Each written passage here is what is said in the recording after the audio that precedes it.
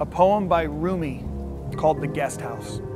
This being human is a guest house. Every morning, a new arrival, a joy, a depression, a meanness, some momentary awareness comes as an unexpected visitor. Welcome and entertain them all, even if they're a crowd of sorrows who violently sweep your house empty of its furniture. Still, treat each guest honorably. He may be clearing you out for some new delight. The dark thought, the shame, the mistake, the malice, meet them at the door laughing and invite them in. Be grateful for whoever comes, because each has been sent as a guide from beyond.